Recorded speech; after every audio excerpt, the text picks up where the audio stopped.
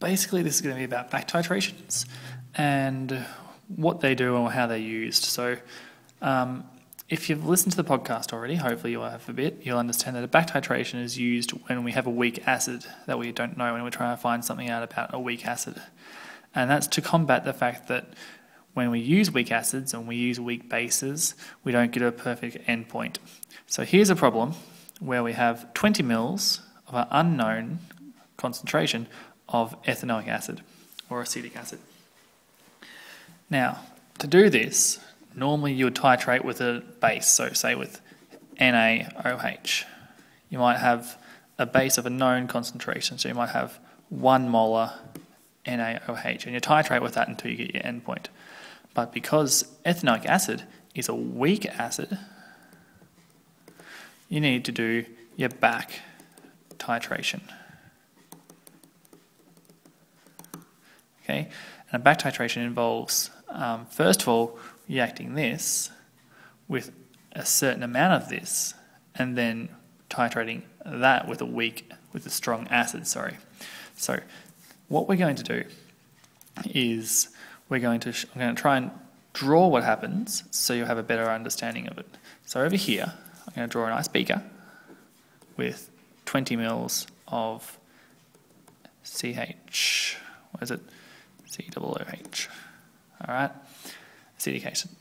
Now, this will be reacted with excess NaOH plus perhaps, what we're going to say,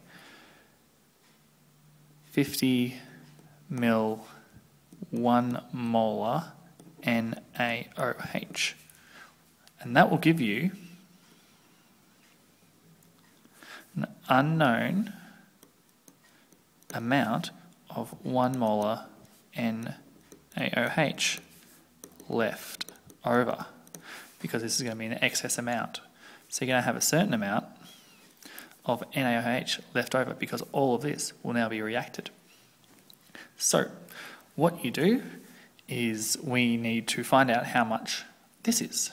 So what we do is we titrate, it's a beautiful purette here, with hydrochloric acid, 1 molar. And we work out how much is in our sodium hydroxide. Now, this is a better way of titrating because we got a strong acid and a strong base, and we need that to get a sharp endpoint. So that's just kind of steps there. We have a weak acid. We can't titrate that because we won't get a nice endpoint. So we react it all with an excess. 50 mils is excess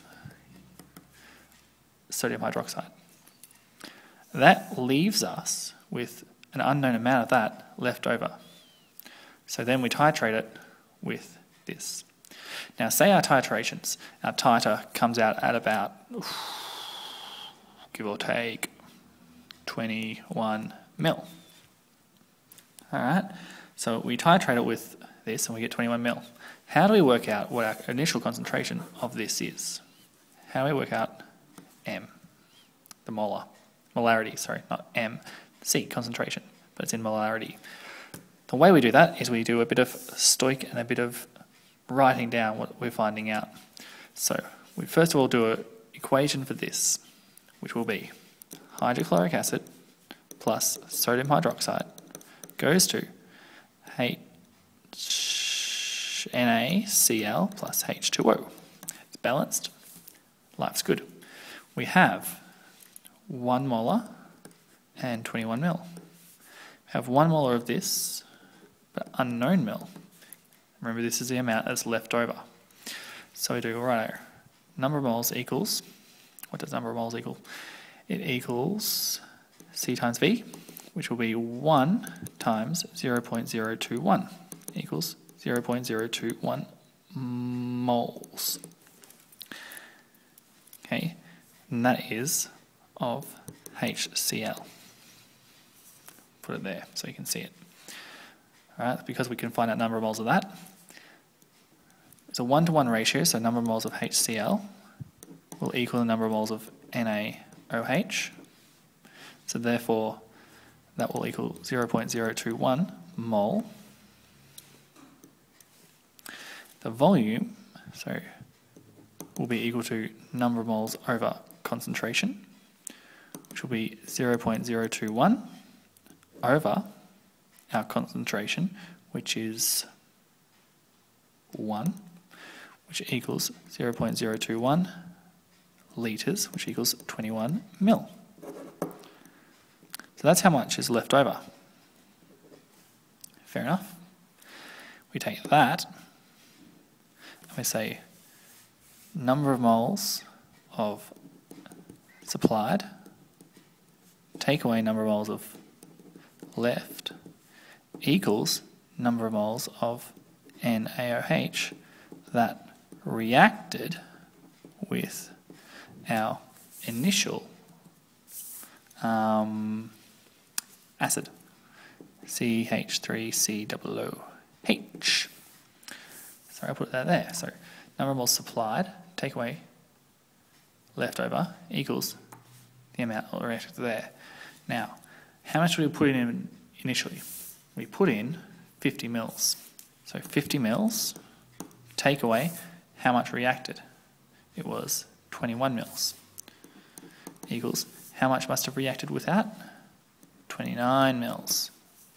Okay, reacted with our CH3COOH. So therefore,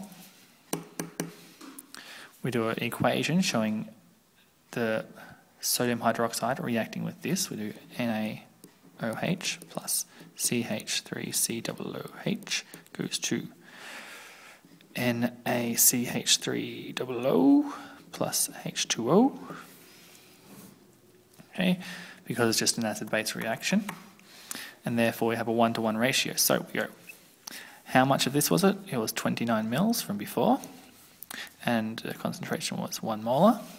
How much of this did we have? Initially we had 20 mils, so that's 20 mils with an unknown molarity. So we do number of moles of NaOH equals C times V, which equals C is 1 times V is 0.029 equals 0.029 based on this stuff here. Number of moles of NaOH equals number of moles of CH3COOH because it's a 1-to-1 ratio. If I had numbers there, I'd obviously do a ratio here. 0.029. So then we go C equals, what does C equal? N over V. So concentration equals 0.029 over 0.02 because our volume was 20 mils. And we work out what that is. And it's going to be about 1 point something or other. Let's get a calculator.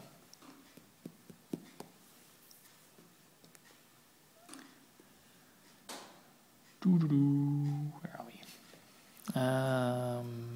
0.029 divided by 0.02 equals 1.45 molar.